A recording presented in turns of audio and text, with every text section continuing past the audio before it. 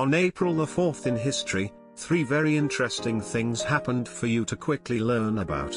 At 3, civil rights activist, Martin Luther King was shot dead by James Earl Ray at the Lorraine Hotel in Memphis, Tennessee in 1968.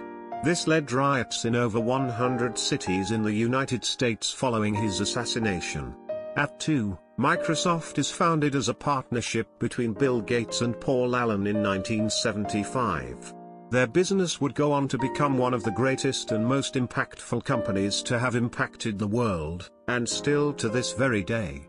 Finally, in 1999, Alibaba was founded by Jack Ma, which is another significant business recognized across the world.